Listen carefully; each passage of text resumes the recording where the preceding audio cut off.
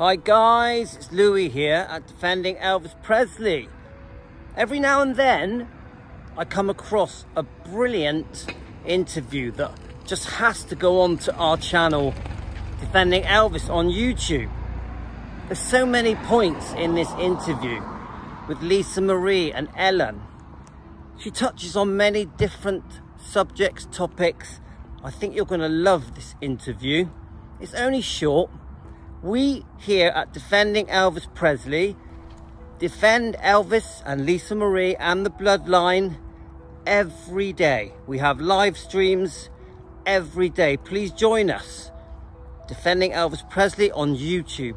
Take care, guys. I hope you enjoy this. We're back with Lisa Marie Presley. Now, I was watching you during rehearsal and just sitting here watching you now. It's really hard for me to, I keep having to remind myself that you're a mother, that you have a grown, how old are your daughters? I have a son, he's 12, and my daughter's 15. She's 15. Mm-hmm. Isn't that weird? Why? Because I look like I'm 12? Yeah. So, because, I mean, I was reminded today in the meetings that you have a daughter who's modeling now. I do. And this is the 3 generations, your mom Priscilla and your daughter Riley, who's on the cover of Vogue. And beautiful. But it's just hard to believe you have a 15-year-old daughter. I know. And now, are you happy that she's modeling? Do you care? Do you?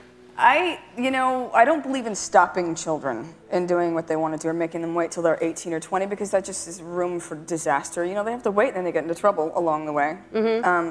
Although modeling isn't, it's not it's pretty cutthroat industry. So as long as she's got a good head, I'm kind of just watching that. She keeps it very balanced. She goes to school and she's, she's not just going crazy and turning into an anorexic freak. Yeah, I was going to say, because they get so obsessed about weight in that world that it could really get scary. I know. Yeah. So, but you are, I think you sound like you're a good mother, except for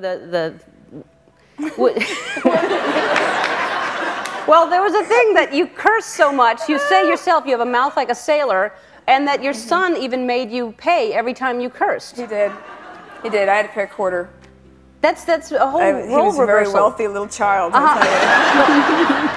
So you do it on purpose? He'd just slam you with a hammer to make you curse, so he'd make money on it. Basically, probably.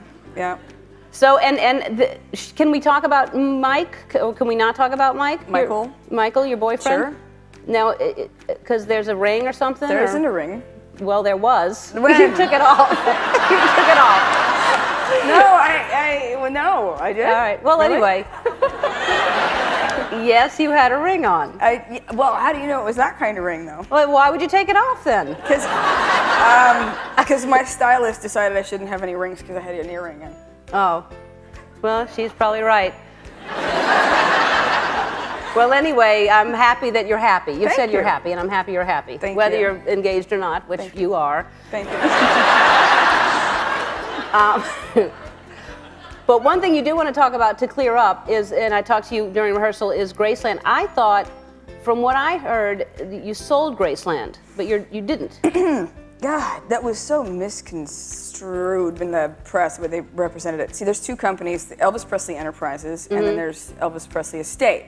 Well, Elvis Presley Enterprises merged with another company. And in that merging, he bought 85% of it. However, I still own 15%. I still have control in what happens.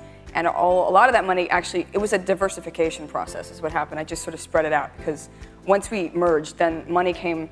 It's a lot of responsibility. So we wanted to merge with someone for a long time. And that way we can take it to bigger and better places. There is no way we are going to do anything that is going to at all harm, the name of my father or my father, period. We're still very involved. We're in board meeting, which, You and your mom? How's that? It was very interesting. Do y'all get along? Are you close? We are very close. She's going to kill me. But we were in our business meeting with this guy, I don't know, 3 months ago. New York, it's like a 6-hour business meeting. And I'm sitting there, the board chairman, who's Bob Sillerman, sitting right here. My mom is right here. Now, it was a 6-hour meeting, so I'm sitting in the same position the entire time. Now, my mom decides to scoot back. And now, all of a sudden, she can't see him. So she hits me, and she's like, "Can you move?" And I was like, "What? Why are you yelling at me? I was like, I'm sitting in the same position. You're telling me to move. She's like, we can't see. Will you move out of the way? And I'm going, but you moved. I'm been sitting here like this the whole time. And this is what happens in a business meeting right now. And it was very funny. And I finally looked at her and I go, you better knock it off. This is embarrassing.